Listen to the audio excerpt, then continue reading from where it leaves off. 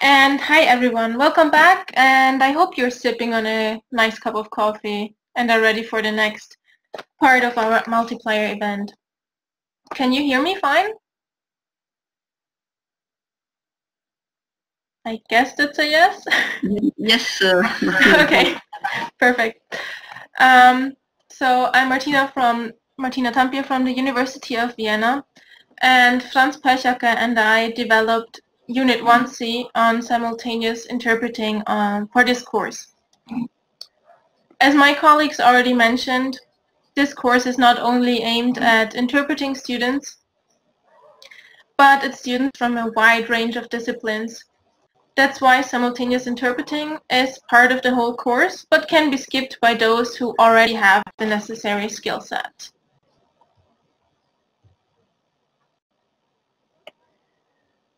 This is also apparent from the course structure as presented before.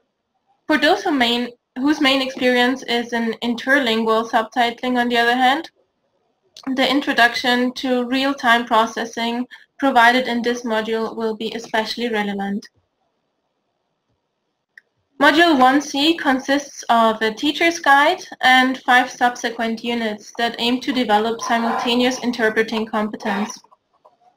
This module might seem a bit compressed rather than extensive to experienced interpreters or lecturers, but it was devised with the task of re-speaking or trans-speaking in mind, and thus mainly concentrates on a few specific skills. After a general introduction to interpreting, the students delve into preliminary exercises and gradually hone their interpreting skills in the subsequent units. The attention devoted here to preliminary skills of shadowing would appear excessive by standards of mainstream conference interpreting or interpreter training, but students without experience in the task of listening and speaking simultaneously will surely appreciate the practice material offered here for shadowing and paraphrasing. They can choose from a wide range of materials, and each unit starts with a video lecture followed by a list of works to read and a quiz on the content of the lecture and the suggested reading material. Here are some of the questions that appear in the quizzes in Unit 1C.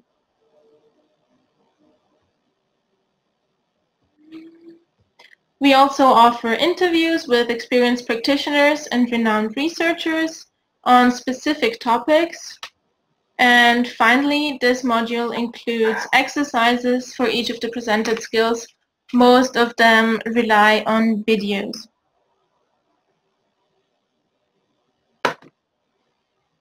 The teaching of simultaneous interpreting is traditionally seen as the culmination point in a sequence that starts with consecutive interpreting and note-taking, followed by practice and side translation. Simultaneous paraphrasing is usually not featured very prominently in mainstream teaching of conference interpreting, but within the ILSA course, it serves two purposes. On the one hand, it introduces future re-speakers to the cognitive demands and linguistic strategies of real-time reformulation and editing. On the other hand, it is a valuable preliminary exercise that approximates the complex skill of simultaneous interpreting. There are two preliminary exercises that are particularly important when training simultaneous interpreting with the goal of becoming a speech-to-text interpreter. One of them is, as already mentioned, paraphrasing, and the other one is shadowing.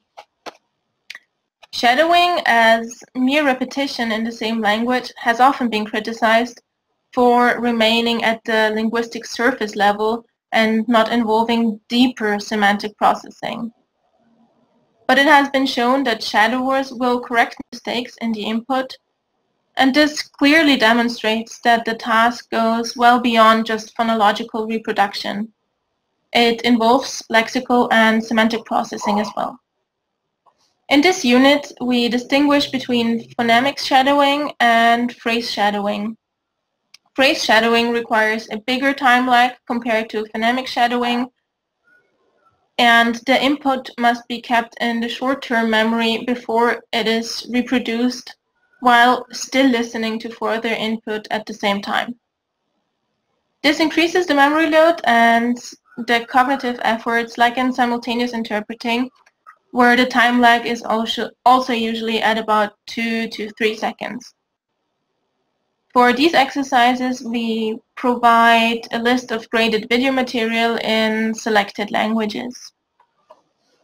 Once the students can successfully shadow basic speeches, deliberate practice should focus on more challenging material, but this does not mean that they should progress to longer speeches, which would put the focus on maintaining concentration, but to faster and more technical speeches. Proper names and numbers will also prove highly challenging, especially in phrase shadowing. And last but not least, switching from exercises in your native language to a foreign language will ultimately bring the students another step closer to interlingual live titling. Now, in cognitive terms, simultaneous paraphrasing is quite similar to simultaneous interpreting, as it is based on grasping the meaning and expressing it in a new linguistic form. Paraphrasing is even often felt to be more difficult than the interlingual task, since appropriate wording is already in place, and not every linguistic item of a given language has a contextually suitable replacement. As a preliminary exercise in our ILSA course, simultaneous paraphrasing serves two purposes. Real-time editing of a speech in the same language may often be required in intralingual speech-to-text assignments and therefore prepares the learners directly for this task.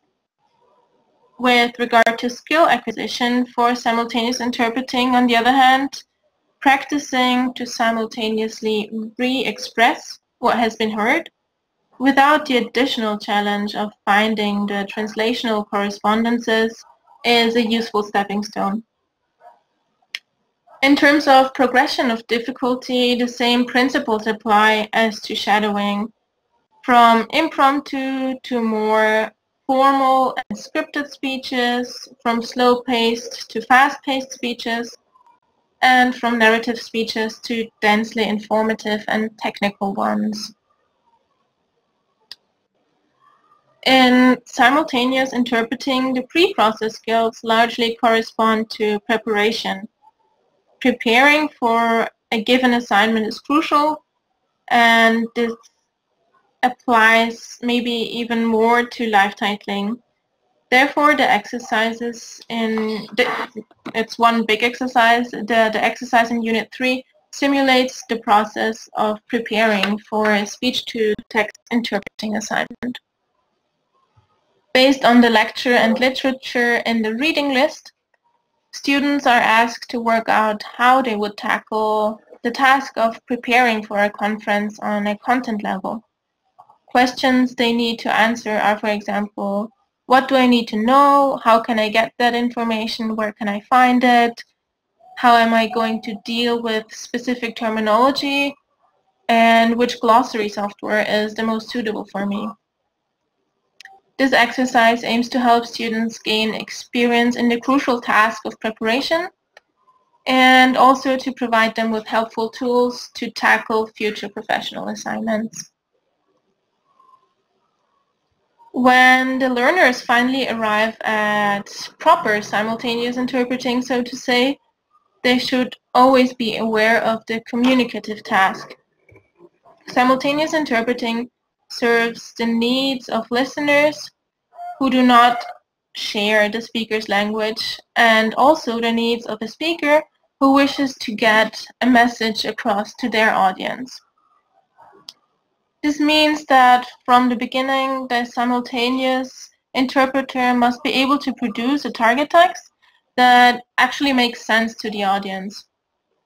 As the speech unfolds, the interpreter's understanding of the situation is updated, and contextual knowledge will be built and can serve to guide the process of comprehension. With regard to quality, there should be no unfinished sentences that suggest to the audience that some part of content has gone missing. General strategies that this unit focuses on are compression, chunking, anticipation, inferencing, and time lag adjustment.